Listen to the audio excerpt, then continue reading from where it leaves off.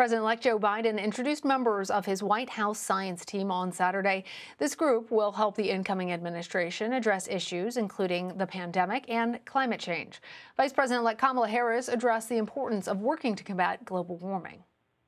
Our nation's leaders did not listen to the scientists from the start, to raging wildfires, record-breaking storms, and a climate crisis that scientists agree is caused by human beings.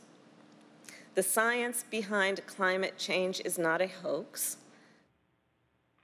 The incoming administration has already taken steps towards addressing climate change. President-elect Biden has promised to rejoin the Paris Climate Agreement, and on Friday, he announced that he would make the White House Office of Science and Technology a cabinet-level agency. Some scientists say that this new commitment to the environment is vital as the world is nearing a climate tipping point. For more on this, I want to bring in CBS News meteorologist and climate specialist Jeff Berardelli. Hey there, Jeff. Good to see you. So polls show that most Americans are, in fact, on board with the president-elect's climate proposals. 75% of voters support the U.S. rejoining the Paris Agreement. That includes 55% of Republicans. 72% support a transition to an all-clean energy economy by the year 2050. If Biden keeps his promises, how will these policies have an impact on climate change? Yeah, so this is huge. $2 trillion plan over 4 years. By far the most ambitious plan of any president. And by the way, the most ambitious plan that we have in the United States, meaning states have their own plans as well, but most of them are not as ambitious as Biden's plan.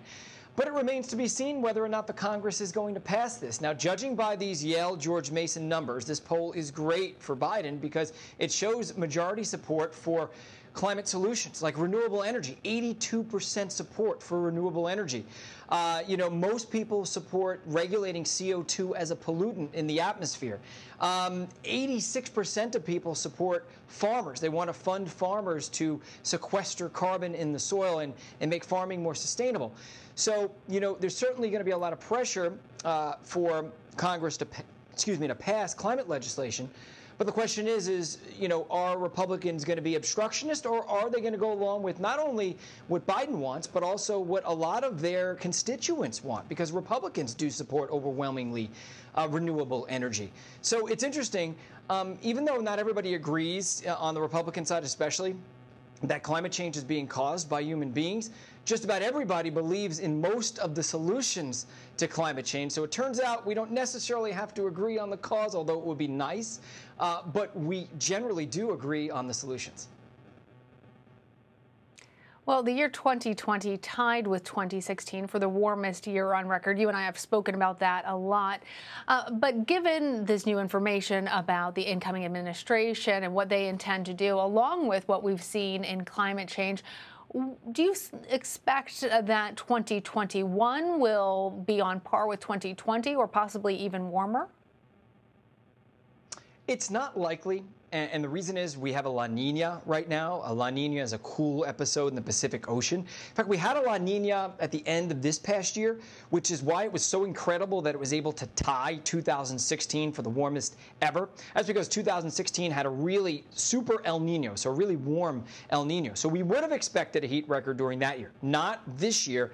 And next year, temperatures may go down a bit, but that doesn't really matter much. Ocean temperatures, by the way, we were talking about Earth, land temperatures, and ocean temperatures. When you just look at ocean temperatures, that hit a new record last year. And 6 of the last 6 years have been the warmest on record.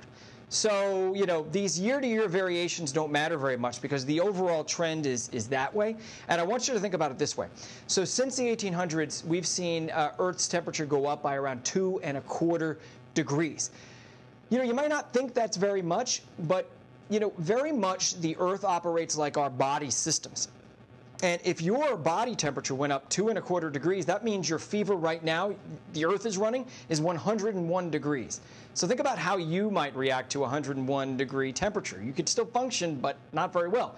Well, by the middle of the century, mid to late part of the century, we're looking at 103-degree body temperature. That's when our body systems begin to break down, and that's when the Earth systems really begin to break down. So if you can think about the two as very like each other, all the disparate body systems and the same thing with the Earth systems, that's why we're worried about 2-3 degrees 4 degrees of warming.